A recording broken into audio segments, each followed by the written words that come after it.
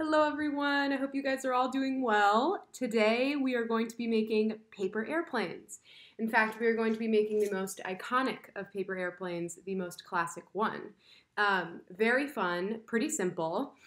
The reason we're making a paper airplane is because it involves so many good skills. So folding paper is hard for our kids. There are a lot of steps. It requires good fine motor skills. That's the coordination in our hands. It requires bilateral coordination skills, so it challenges our hands to work together. And following a step-by-step video also challenges our active listening skills as well as our sequencing skills. So let's go ahead and let's get started. So all you'll need for this craft is just a piece of paper. It can be any type. Construction paper, printer paper, whatever you want. So step one, we are going to fold our piece of paper in half, hot dog style. So when I'm folding, I take the top part, I fold it over the bottom, and before I squish down, I make sure the edges line up like so. My edges are lined up nice and neatly, and then I hold the paper down with one hand as I squish it down with the other. Okay.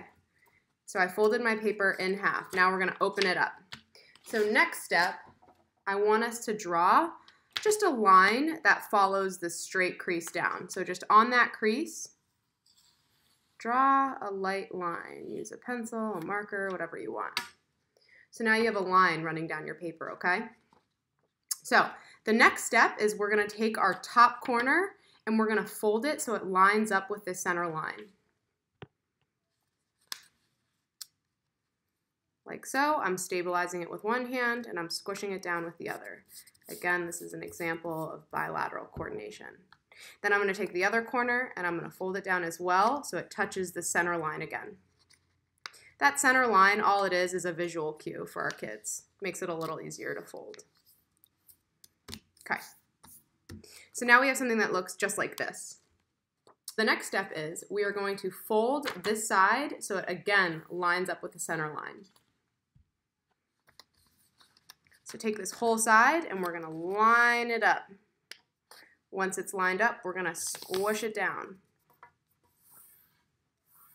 Then we're going to take this side. We're going to fold it. Again, we want it to touch this line that goes straight down. So we're going to fold it, have it touch the middle. Once it does, we're going to squish it down.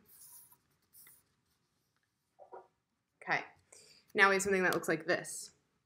The next step is we're going to fold it in half.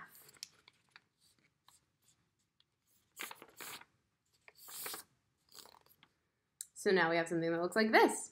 So we're on our last step. This is probably the trickiest step. So what we're going to do is we're going to keep it on one side. We're going to take the top and we're going to have this part touch the bottom. So I want the top of this wing to touch the bottom right here. I'll show you what I mean. See how it's touching the bottom? See how it's lined up? Now I'm going to squish it down. So it looks like that.